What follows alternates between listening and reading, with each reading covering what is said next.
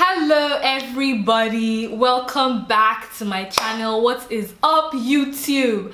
So recently I don't even know how to say this. So this is my first video since I hit 1K.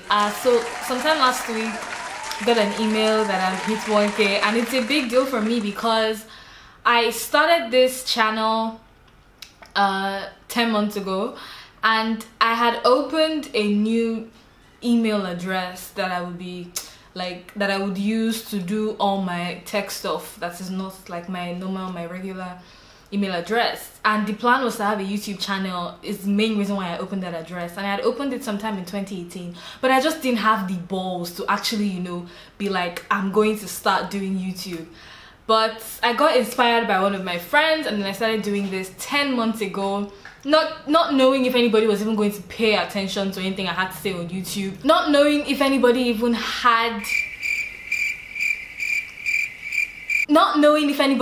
cared enough to listen to anything I had to say.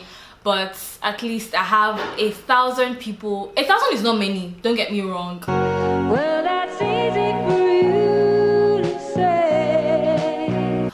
But I mean, celebrate the small wins, right? It's still something for me. At least I have 1,000 people that feel like what I put out is something that they care enough about to want to listen to. Thank you so much for sticking with me, and cheers to 10,000 more. Anyways, so today's video is about, I'm a software engineer, right? So today's video is about a few things that are in my starter kits or whatever. A few things that as a software engineer I can't do without, and I wanted to share with you in case there are some of these things that, you know, you would kind of want to use as well that you don't currently use, or even things that you didn't even think that you needed or you didn't even know existed. So let's jump right into the video. Round and round we go, losing self-control. Okay, so number one is VS Code. VS Code is one of my favorite code editors. I use it to do a bunch of things. That's when I'm writing TypeScript or JavaScript, or even sometimes C#.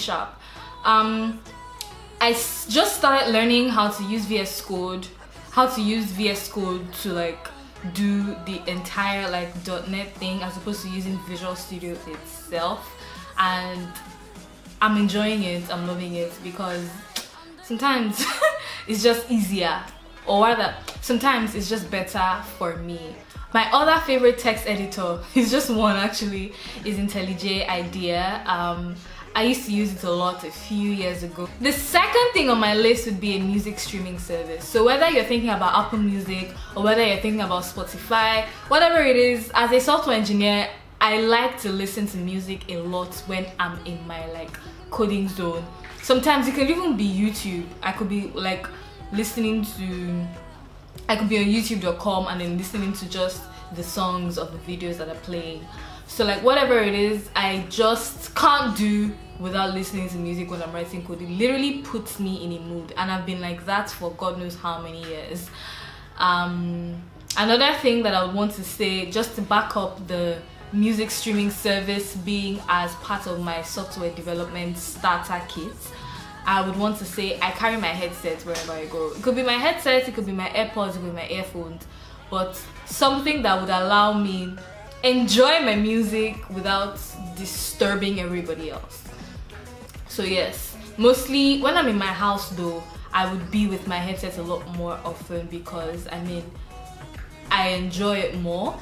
But other times, maybe when I'm at the office, when I'm in a public place or anywhere else, I could be using my AirPods or like my normal earphones as well. The third thing for me, or rather the next thing, because I think headsets and music streaming service, that's like 2 and 3.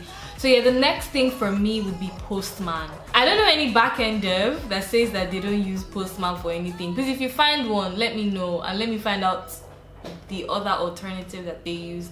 Postman has been really good to me in every way, and even other developers. It doesn't even have to be backend devs. So far as you're communicating with some kind of API, some kind of service, you might want to, like, you know, hit that endpoint and just try and understand what it gives you.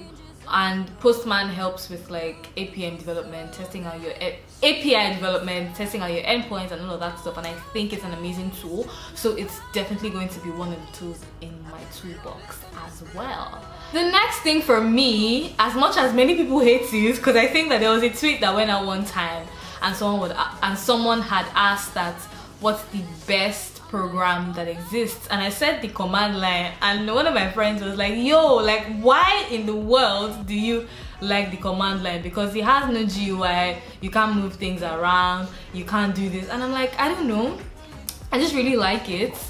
And based on that, you'll never see me actually using things like GitHub Desktop. Like, it's not for me. I'd rather just be able to do, the most I can do is actually use Git through Visual Studio. Like, that's the most you'd see me do. And in a way, like, I actually even still prefer that whole CLI experience. I like PowerShell, I like my terminal on my Mac, and like, that's just me, like, that's just who I am. So I would definitely want to carry that. For me, command line is an amazing tool. I can like do whatever I want. I can write PowerShell scripts to do whatever I want to do, and it's just nice. I just like it. The next thing on my list would be an agile project management software. So depending on maybe who I'm currently working with at the time or where I'm currently working at the time, my top 3 that I've used mostly would be Trello, Jira, and Azure Boards, in my opinion. I mean, you can't be doing things and not want to track those things that you're doing, and I feel like these tools make it easy for you to properly track what you are doing, maybe like track what you're doing during a sprint, what you're currently working on, how long it takes, what the entire team is working on. You know, look at every single task and like track tasks, track bugs, track the project and track how the project is moving gradually. And I think that these are really amazing tools. The next one on my list in recent times would be Unity. I've been doing a whole lot of Unity development. It's like, it's a bittersweet relationship somewhat. Before recently, the last time I had to do anything in Unity was in 2016. So yes, it's kind of like being in my toolbox, but it was like at the side pockets. But now it's really inside the box. Unity, for those that don't know, Unity is a game development software. So you can build, there are other game development engines that exist.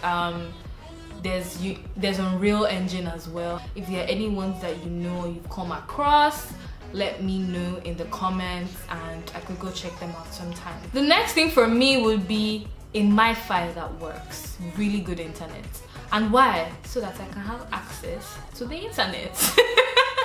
Because when you think about it, yeah, I want to have good internet so that if I have any issues, for example, I could go do a Google search, you know, I could go to Stack Overflow, I could check out GitHub issues, and like if those issues have been like resolved and stuff. And it's just important to have good internet, because even if you aren't doing all these things, you know, like an article, for example, maybe that you wanted to read online, or like internet as a software engineer is very important. I don't know, if you don't have internet, I don't know what you're doing. And I mean, it's not easy to have like great internet in some parts of the world, so like a lot of people actually really struggle for that.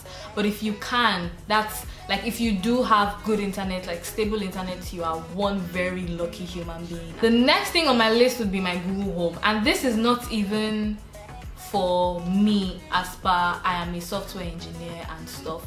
This is for me as in like I am a human being that is living. Because I love my Google Home so much. It helps me do a bunch of things because I'm a really lazy human being. The final thing for me, well, this list is not arranged in like chronological order or alphabetical order or order of importance. It's just as it came to me as I was speaking, I was saying it. So yes, one thing I would definitely put in my toolbox as well is a communication and collaboration tool. And The popular ones, you would say Slack and Microsoft Teams. Depending on what I'm doing, I actually do use both, and they are really cool tools, and it's something that I would suggest that a bunch of people use. Now mind you, this video is not specific like, okay, if you're a front-end dev or if you're a back-end dev, because I know that if you are a front-end dev and you also happen to be a product designer, you'd have things like Figma or InVision or all these other cool tools in your toolbox as well. However, these are for me, and you will definitely have yours. Thank you so much for watching this video till the end. If you liked it, please make sure that you give it a thumbs up. If you are not subscribed to me, please make sure that you do that. The button is here.